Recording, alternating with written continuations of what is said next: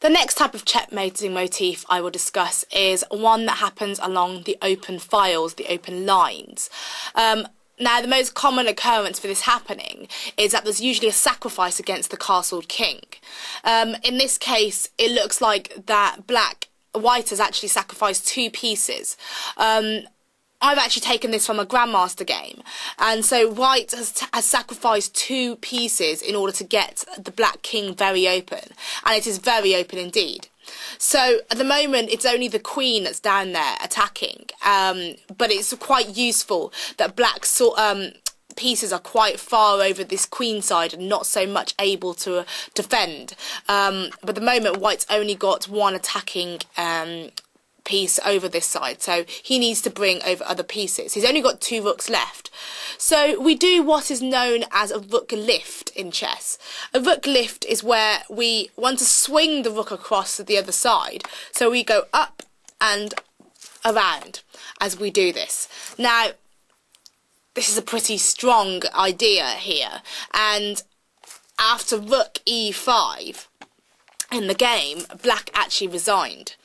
In view of the fact that White is going to play now rook g5 and complete this rook lift, and there's actually nothing that Black can do to defend.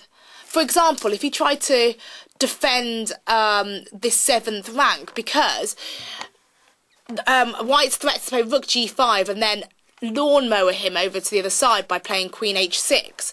So if Black was, for example, to play rook d7, it still would not help, because after rook g5 and say king h7, then White has a choice of two checkmates. He can play queen g6, sort of classic open file type of checkmate, and then king h8 and rook h7, rook h5 check, sorry. Then after rook h7 you play rook takes h7, and this is checkmate again, like the lawnmower style thing, but on open files and doing it vertically. The quicker checkmate there was the option of playing rook h5, and then after king here you've got rook h8, which is another type of checkmating pattern here, but the other way shows you typically how to do it on the open files. So instead of that, I mean, he could play exactly the same thing with queen c7, doesn't make a difference, he'd do exactly the same thing, rook check, queen check, rook, and then just because it's the queen blocking doesn't make any difference. And counter-attacking doesn't help. I mean, you could play rook f8.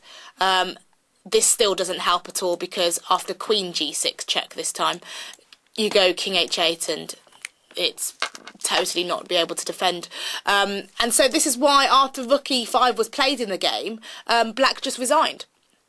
And it just shows that material's not everything in chess.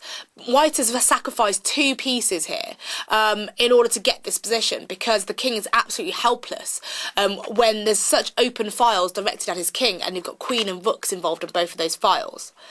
Another example here, taken from yet another Grandmaster game, and it doesn't look so open now. White's clearly got some sort of advantage here for the fact that he's got his rooks pointing and in enemy's territory, but it still looks a bit risky. And also Black's got their pieces doubled up along this file, ready to come down here. But the difference is White doesn't have a weak back rank, because he can always come back with the bishop here and block. So it's actually White to play here, and White's got quite a deadly blow of queen takes h6 check.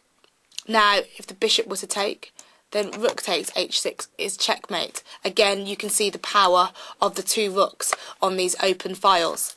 And should Black not take it and instead move to g8, then, well, you've got a choice. You can play rook takes g7 checkmate to show the open lines again, and the use of both of those rook and the queen on the open files. So it's really, really deadly that the files opposite the king become open, because if a rooks and queen go on those files and control them, then the defending king could be in serious danger.